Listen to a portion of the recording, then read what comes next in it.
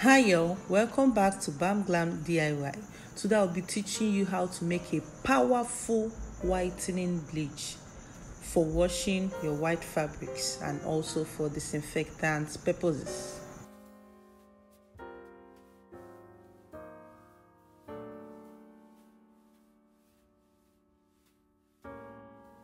Welcome back to my channel. This is Bamglam DIY. So I would like you to help me and like this video, subscribe to my channel so that more people will see my video. Also leave an encouraging comment in the comment section so that people will also see this video. So we are making a total of 40 liters of bleach. This bleach, we are going to make it to have more strength in order to remove stains, tough stains on white. So if you are interested in this video, don't worry, stay behind. I'll be listing every detail on the screen, so you can just use a pen and paper and write it down. It will also be listed down in the description box, so you can just go there and have a screenshot of it. So what is this liquid bleach? What is liquid bleach? Everybody's talking about liquid bleach. Bamglam, how can I make a very powerful liquid bleach for this purpose of whitening fabrics that can remove tough stains on clothes? The thing is just by the proportion of the chemicals, by how to formulate it. So I made this recipe to be able to suit people who are interested in making liquid bleach that does not only disinfect their environment, their homes, purify their water, but it should also help to whiten their fabrics when they use it to wash. So as I said, we are making 40 liters, but I started off with 20 liters. So that 20 liters, I added 1 kg of caustic soda and then 1.5 kg of soda ash dense. You can use the soda ash light if that is what you have. You can also use the soda ash dense. The thing is, soda ash dense and light are actually the same thing. They both compose of the same thing chemically, which is sodium carbonate.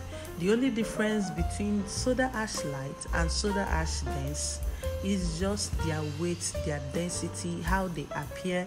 One is finer and one is more porous. Soda ash light is used mainly for powder detergent, while the dense can be used in any other production that doesn't actually need the soda ash to be in fine particles, because it can all dissolve in water. Soda ash is also known as washing soda, and this is where your power and your strength lies. It is alkaline and the pH falls around 11.4. Normally, I'm supposed to make this particular production with just 1 kg of soda ash, but increasing it to up to 1.5 can do you good for your whites.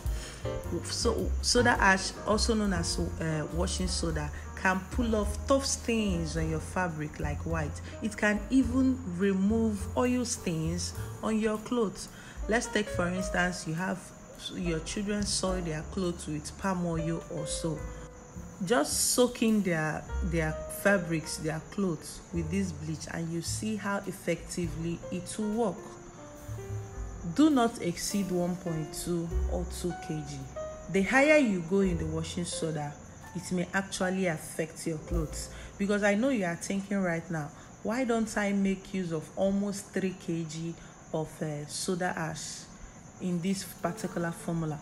The thing is, if you increase the washing soda too much just for you to whiten your clothes fastly, it will actually whiten the cloth. Immediately you pour it into the cloth, it will whiten it, but it will weaken your fabric because of the high alkalinity already in this particular production. They may tend to weaken your fabric and make them very light. For instance, you can use it and wash your bed sheets subsequently, and you may notice that the bed sheets, the bed covers will start losing strength. If you just put your finger through it, your finger may just easily tear it. So that is the effect of using too much bleach that has too much concentration of soda ash in it. So you have to be mindful of how you add it. And then also, I believe that no matter how the strength is, when people are buying this liquid this liquid bleach from you, they don't actually make use of it raw. They tend to dilute it out in their water before they soak, so it will go well. You understand? So what I mean is, just follow the quantities I'm using. What I'm adding now is chlorine. Chlorine has a very foul smell, a very bad smell. Try as much as possible to measure it at once and then pour in. I'm using 2 kg of chlorine powder. It comes in pellets. There are different types of it. This chlorine is very cheap in the market. It's as cheap as 2,500 per kg. For this 40 liters production, the cost of production is not more than 7,000 naira. And then you sell it and sell it well. I know that there is this brand of chlorine called Urex that is as expensive as 4,700 naira per kg. That means 2 kg is almost roughly 9,000 naira or 9,004. But I would suggest you look for other brands, or you buy from people who are into sharing in Lagos. Tell them to share the full container of the bleach for you if you want to go into bleach business. I would not suggest you buying it in little quantity. But even if you buy it in little quantity as cheap as 2,500 per kg, you will still be having maximum profit. Like I said, this 40 liters production did not cost me more than 8,000 naira to make. 7,000 to 8,000 naira to make. And each liter is being sold as high as 750 per liter or 800 per liter. You can do the math and see the outcome that will come from this. If you are making bleach for business, I wouldn't also suggest you starting with things like 5 liters. I would suggest you start with bulk production. Let's take for instance 20 liters, 40 liters, 50 liters, 60 liters. There, you do your spending at once and then you calculate how you are going to sell it. You will make massive money from it. The profit margin in bleach, liquid bleach making, is actually more than 100%. If you know what you are doing, it's actually more than 200% profit margin. So once you are done mixing everything, you have to use something to mix it. Please don't put your bare hands into your production. Also remember to cover your nose while doing this production. You can now add in the rest of the 20 liters of water. But I would suggest you make it 24 liters of water with an extra 4 liters. Ask me why you need this 4 liters of water extra. Everything we added into it, especially the chlorine, all of them will settle beneath. And when you try filtering, you have to cover it and set it aside for 3 days. You will now see there are some lumps underneath, and these lumps underneath may take up some volume of water from it. At the end of this production, after different stages of filtration, you may end up having only 40 liters. So if you start with 40 liters, you have less. So this is after 3 days of making this production. I always come back to it and turn it regularly. I don't just leave it without turning it. You have to be checking it, even if it's 6 hourly of 12 or 12 hourly. Come back and turn it, because whenever you open it, you will see the chlorine floating on the surface. You need to use your turning stick, break it down and mix it very well. So at the 3rd day, I opened it. Most of it have settled below, but you still get to that part. But I would suggest you now start filtering it.